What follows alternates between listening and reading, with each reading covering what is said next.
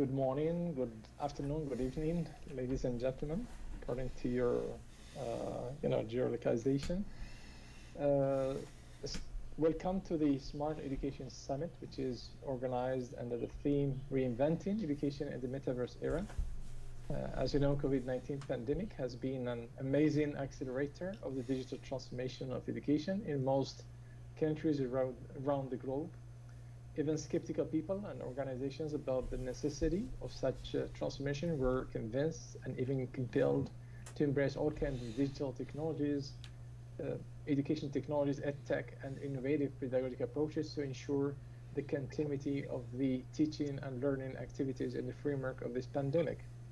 The impact will certainly go on after the pandemic as learners and teachers experimented the wonderful teaching and learning experiences these technologies allow to have, especially with the advent of the metaverse. The metaverse as a game changer is poised to revolutionize learning and teaching at different levels. The Smart Education Summit will shed light on the different challenges and opportunities in relation with the digital transformation of teaching and learning and the main requirements in terms of skills, pedagogical approaches, and edtech to reinvent education in the metaverse era. We have a wonderful lineup of speakers that will address these topics.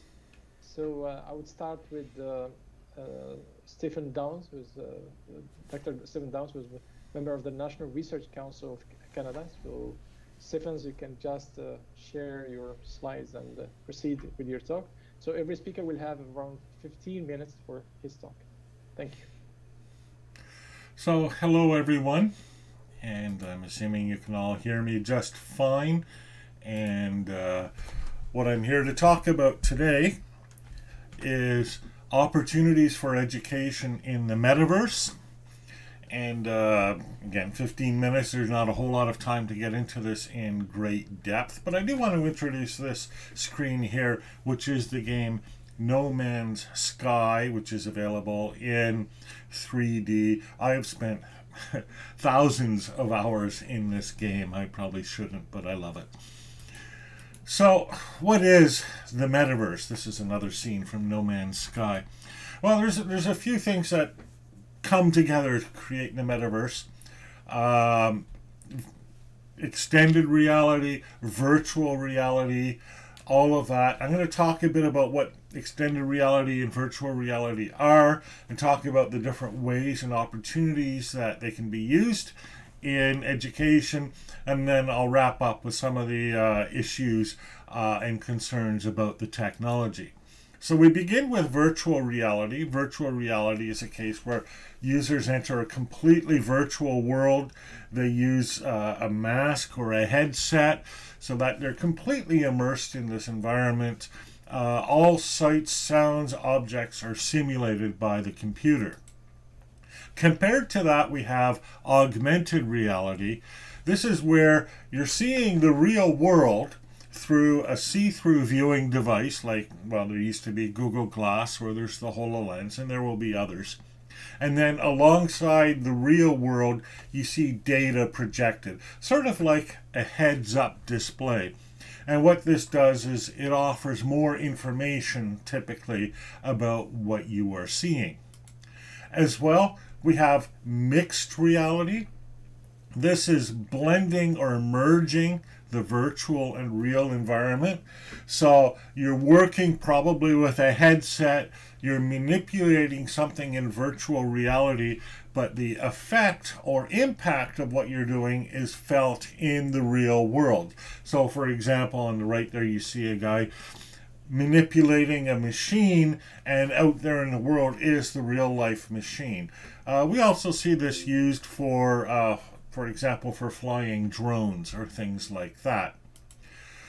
Extended reality is a term you'll hear a lot, and what it refers to is VR, AR, and MR collectively. And you might be wondering then, what is the metaverse? The metaverse combines all of these XR technologies, and then it adds to it persistent digital objects. And there are different kinds of objects that can be added to the real or virtual world. For example, digital currencies such as Bitcoin or Ethereum, digital identities or DIDs, or things like non-fungible tokens, programs, software, etc. There's a whole range of persistent digital objects. So how do we use this in education and learning? Well, one major use is visualization. Small things can be magnified, or we can look inside things. Here we see, for example, somebody looking at the inside of a brain through a headset. That's a computer vision and graphics project that we're running here at NRC in Canada. You can also speed up or slow down time. Another thing you can do is interactivity. Interactivity allows for the hands-on manipulation of objects. Here we have an example from the United States where they're manipulating virtual objects, in this case dice, and they're using a virtual hand in order to do that. We can see how this could be used to learn how to control machines or devices. It's also useful for the illustration of mechanical or physical principles. And I've seen, for example, you can control the oscillation of digital music by controlling virtual controls. Another major use is to create safe environments to learn about things that are inherently dangerous. Flying a plane, for example. Fighting a fire. Working with high voltage equipment.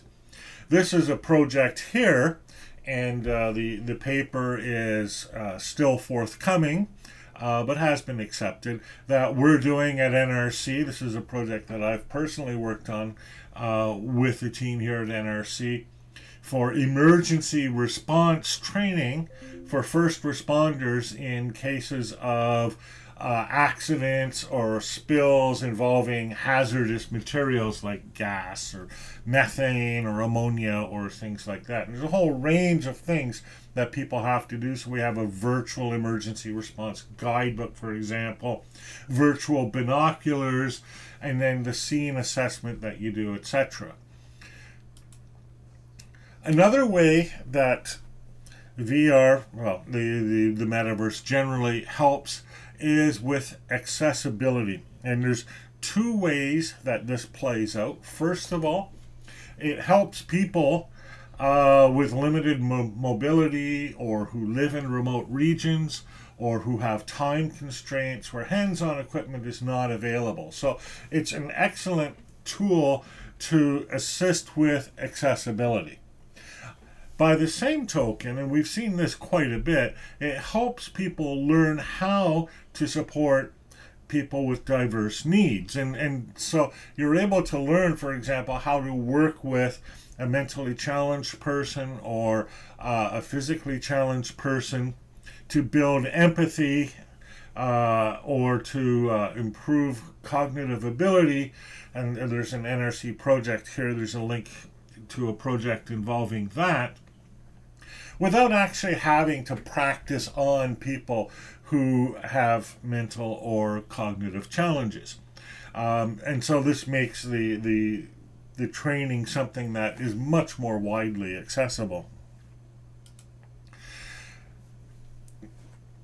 VR, AR, and the rest also support remote collaboration. And this is a really exciting area because it allows people to create or manipulate common digital objects. And this is where this whole concept of object persistence comes into play, because you are able to know that you and the other person are creating or manipulating the same object. In games like No Man's Sky, we call this multiplayer mode, where you have multiple players interacting with the same world.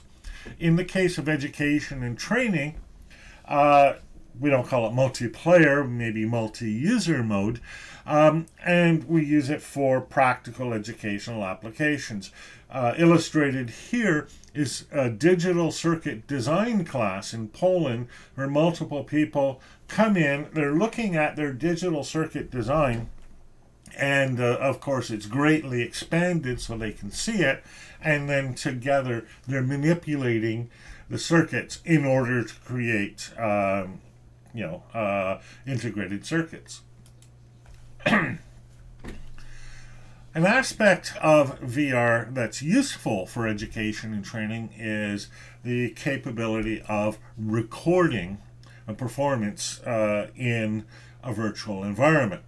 These are really useful. First of all, they can be viewed later as an object for discussion, or the person who did the action can debrief or go over what they did. And it's not like just taking a video of a real, physically real performance. In virtual reality, we can see the performance from all angles and all directions. We can zoom in on subtle things.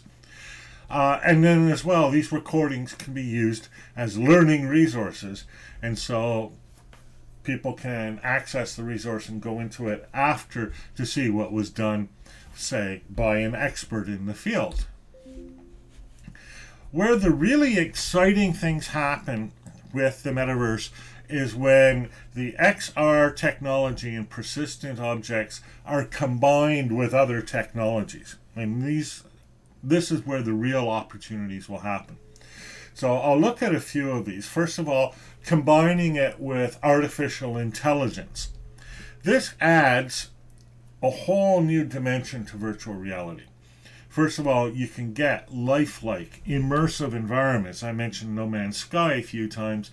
We actually interact with an environment that is AI generated, so we have to have negotiations with creatures, for example, or animals that behave like real animals. In education, we can have smart agents that interact with users, that generate tasks or resources, or that make recommendations based on user activities.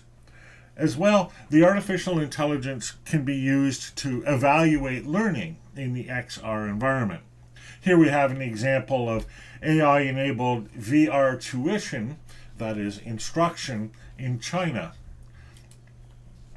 Combined with cryptography, in other words, things like digital signatures or blockchain networks, we can create distributed and multi-user virtual environments. So in other words, you don't all go to the same virtual place.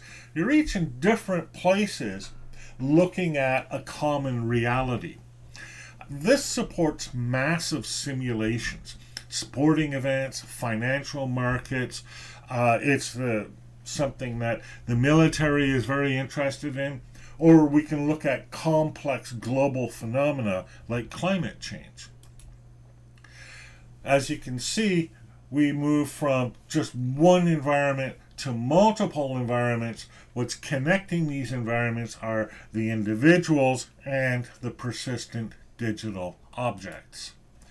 We can also combine VR and AR with real-time data based on real-world models and statistics.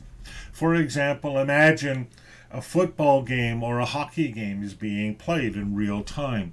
We can actually enjoy watching that game from the perspective of the player or from the perspective of on the ice or on the pitch. Or for learning, we can watch heart surgery from the perspective of the surgeon or the heart in real time as they are actually performing the operation. Combining it with haptics. Haptics are feedback devices that give you a sense of touch or feel. A vibrating controller, for example, is haptics. And these forms of sensory feedback can be used with VR to help you learn skills where the skill is a mechanical or physical skill. Here we have an NRC project that we worked on at NRC called NeuroVR, which trains people how to do brain surgery, specifically removal of tumors, with medical instruments, and you actually feel the resistance of the tumor as you try to eliminate it. Now, there are, of course, risks and potential issues with this technology. First of all, cost is a major factor. A low-cost headset may cost $1,000 Canadian. It also takes a lot of time to learn how to use this technology, because you need to learn how to manipulate objects in the VR world. It's not something that we grow up learning how to do. Maybe our children, though. There are also health risks. Ergonomic issues are probably the major ones. Repetitive stress injuries, perhaps nausea or forms of cyber sickness caused by latency issues. That's where you move something and it takes a second for you to see the result on the screen. Or actual physical injury caused by falling or stumbling while using the headset. There are also concerns about bad actors and malpractice. We can present physical phenomena however we like in the virtual world, and this can lead to people being taught falsehoods about the real world. There are also cases of inappropriate use of surveillance technologies, and even cases of using virtual world technologies to do things like watch students as they take exams and things like that. And finally, there are social and cultural issues to be considered. VR is used to help people desensitize themselves to things like fears of spider, but this could also lead to desensitizing other events, and there may be cultural or ethical values that change through virtual world interactions. So that's what I have to present today, and I thank you for your time, and I hope you enjoy the rest of the conference.